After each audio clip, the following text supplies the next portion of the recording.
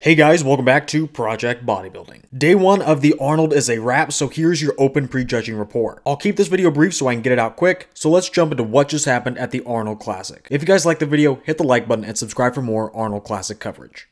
Before we get to that expected but legendary two-man top call-out, let's go over some of the highlights or even lowlights from the rest of the lineup. So there were a couple of dark horses heading into this show. I think two of the biggest ones were Antoine Vaillant and John De La Rosa. Antoine took a year off, and in his updates he was looking improved in the upper body and he was shredded. And that ended up translating well on stage. He was in fact shredded, one of the most shredded guys in the lineup. And he was able to capitalize on some of the guys that were off. By the looks of it, since he was on the outside of the second call out, he is fighting for a top 5 or 6 finish. Both of which are very, very likely. John took this even further. He was saying that he believed he could take top 3 at the show. But everyone counted him out. He was basically in no one's top 5, let alone top 3. But he came in diced, and with John, since he's so complete, even though he's not the biggest guy, he was able to work himself into the top 6. He was right next to Raphael in the second call out, which means he will probably be anywhere from 5th to 3rd depending on how things ultimately shake out. John did everything he said he was going to do. He's up 12 pounds from the 2023 season, and he was in his best condition yet. So he's already in the top 5, and I think he likely ends up in 4th, and that's a great accomplishment.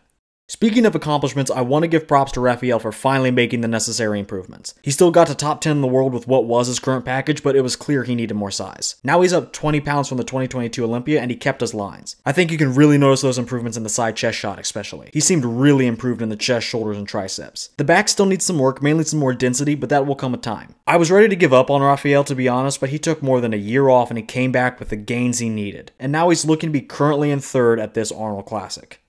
I want to touch on the exact opposite effect of the last 3 names I mentioned, that of course being Horse MD. He was looking great in the lead up, but boy did he spill over. His posing was a bit better, but that couldn't save him. The glutes were extremely soggy, the back was smooth, and he had a film of water basically everywhere else. And add his abysmal rear double into the mix, and that equals Horse not even making it into the second call out. Horse was compared to Justin, Moshaban, and Akeem, and I don't even think he was leading that call out. Horse seemed in good spirits though. You gotta put this into perspective. You were already so good that you were handpicked and invited to the Arnold Classic as your second pro show. So he has potential, everyone sees it. One bad showing, especially this early on in your career, means nothing. But it is a fact that he did drop the ball here.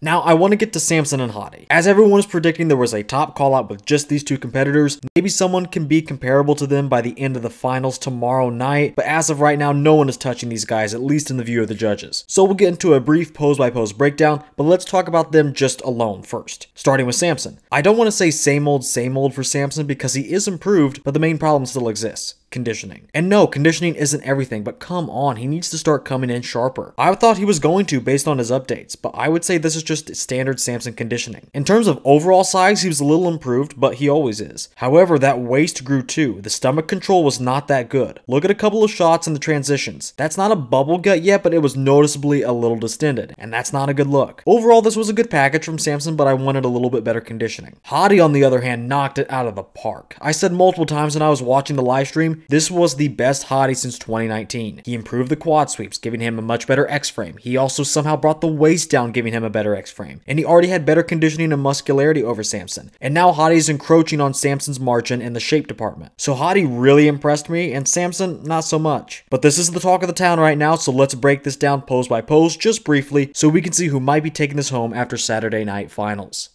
Right off the bat, in the front double, Samson is going to have one of his strongest poses, since this pose is heavily reliant on a good structure. But Hadi's structure is far from bad, and once we look closer at the details, it's clear who is winning. I definitely like how Samson is doing this one now. I love the execution, and his silhouette is great. But Hadi's waist is also cinched in, and he has made improvements in the quads, and he was already very wide in the lats and shoulders. So although I think Samson wins the silhouette, Hadi's X-frame is great, and Hadi wins through the arms with the better peaks. And then Hadi had sharper quads and more hardness present throughout his entire physique, and I think he takes the pose with that. I think Samson can win this one though, but you have to be weighting shape heavily in your own judging for that to happen. In the front lat spread, even though it's another aesthetics pose, I gotta go with Hadi. Samson's stomach is not locked in, which hurts his taper. Hadi's waist is tighter, even though he has the higher lats, he has the wider lats. So I'm going with him in terms of both lats and torso taper. Samson may be massive in the lower body, but it's not enough to outweigh his loss upstairs. And besides, Hadi's quads are bigger and way more peeled compared to Samson's. So even Hadi limits Samson's margin there in his best body part. And really that hardness he has in the legs is present again throughout his entire physique. Samson looks slightly smooth as always. The side chest pose is usually a stronger one for Samson because of his huge pecs, but Hadi does not make it easy on him. Hadi is showcasing a lot of width, shoulder to shoulder here, and his far pec is full and way more detailed than Samson's. Samson's pecs are still very impressive, but I prefer that refinement that Hadi brings. I'm just going to call this area a draw. But Hadi turns right around and wins the arm and delt thanks to more pop and better separation. And he wins in the midsection too. This will be an ongoing theme, but Samson needs to keep that in check. Hadi's abs are locked in, Samson is relaxed, so Hadi wins this area. And finally, I have Hadi in the side leg. He has the superior detail yet again, and I think he gets close enough to Samson in terms of size, which is no small feat. Overall, I again have to go with Hadi. I like how wide he looks up top, and his extra polish pushes him over the edge in the side leg and in the pecs, which leads to an overall victory even in one of Samson's best poses. The rear double still isn't a strong pose for either gentleman, but Hadi loses less. Samson's back looks a little flimsy, and he doesn't have the lower body conditioning of Hadi. Hadi has more density in the back, a similar amount of detail, more width, the sharper glutes and hams, and I really think that's all enough to win. Maybe no one really wins, but I do think Samson is slightly worse. The rear lat spread is a pretty conclusive one. Hadi is wider in the back, which is crazy considering he's going up against Samson Dauda, who is several inches taller, and who should have the wider structure by default. But nope, Hadi's winning in the width department, and he stays winning in the lower body with his better conditioning. Finally, here is a pose that Samson wins. Hadi is probably the least impressive in the side try. His midsection is great as always, but that's about it. Samson looks more massive from the side now, and his tricep dwarfs Hadi's. These two things alone seal the deal for Samson. Hadi is respectable, but Samson has more raw mass and thickness to finally overtake Hadi's better polish and conditioning, at least in this pose. I don't really think I have to go over this one. Hadi Chupin slams the door in Samson's face in the abs and thighs. And even in Samson's twisting oblique shot, peep that gut. And yes, that's a gut at that point. On paper, Samson should be cleaning up in the most muscular. He's tall, imposing, and massive. But Hadi has the better polish again, and the muscle maturity is off the charts. He has so many striations in the pecs, his world-class midsection gets to play a role in this too, his delts look great, and he is super wide across the shoulders, and the quads are peeled. Samson is bursting full though and carries a lot of mass, so I can't see his argument. I'm going to go ahead and give Samson the benefit of the doubt here though, since he's already lost so much, so I'm going to call this one 50-50.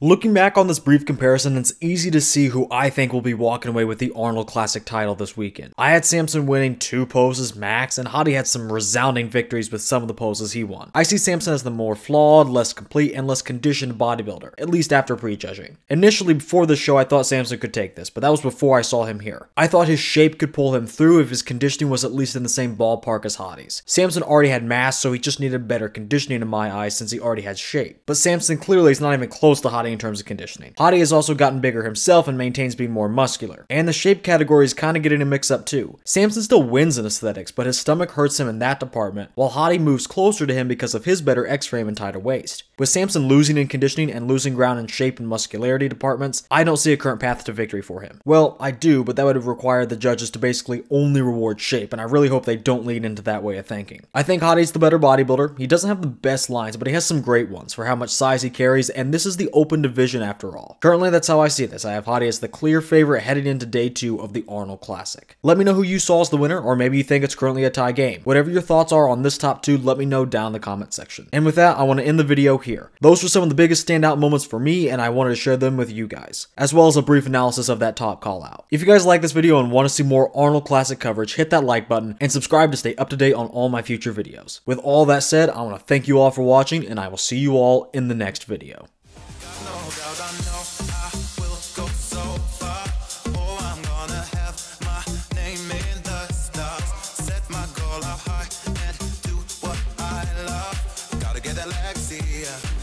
Get Alexia.